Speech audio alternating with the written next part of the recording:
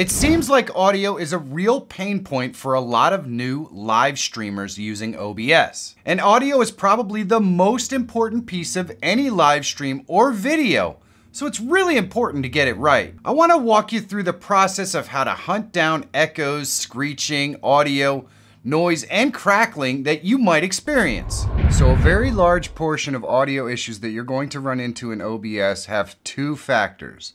One, you have desktop audio in your audio sources, which means it's picking up your game stream or any other desktop audio, any other sounds your computer is playing. Two, you're not wearing headphones and you're playing your desktop audio through your speakers. So the first thing that you need to do, and I'm just going to show you for an example here, we're going to bring up this right here. This is your live stream studio that you have on YouTube. And this one is going to be where most of your mistakes are made. You can see right down here in the lower left corner, I am wearing headphones. That's because you should always wear headphones when you're live streaming if you are listening to any kind of desktop audio or anything like that. It's just the way it is. It's what you have to do. Secondly, there's this preview window right up here. If you hover over it while you are live, it's going to come up with audio settings. This must be muted. If this is not muted, it's going to play your stream on a delay through your desktop audio. And if you have it playing through your speakers, then your microphone's going to pick that up as well. So OBS will pick it up because it's monitoring desktop audio and it's already on a delay there. And then your microphone is going to pick it up as well on a delay, which is going to delay the delay, which is going to cause all kinds of echoing and problems on your live stream.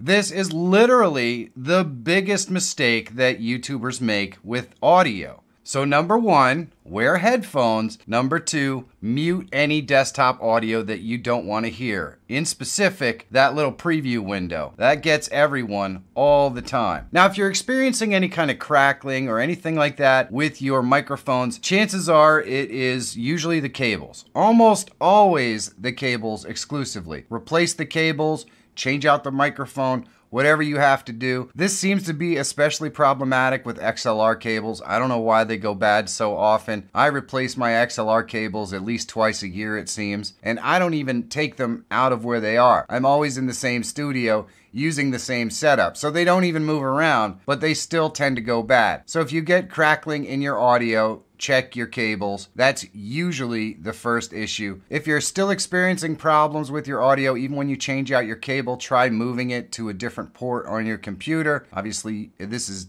not something you can do with XLR cables, but if you're bringing in your microphone through USB or something, try changing it to another USB port. It is possible that there's just something wrong with the USB port that you're inputting it into, and that could be causing the crackling. But generally speaking, it's almost always cables. And those two issues, echoing audio and crackling cables, are the two biggest issues that anyone has.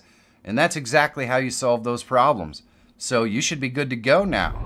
If you're always looking for tools, tips, and tricks that can help make you a better live streamer or YouTuber, subscribe to the channel. My name is Michael Feyrer Jr. Thank you so much for watching. Have a great day, and I'll see you in the next one.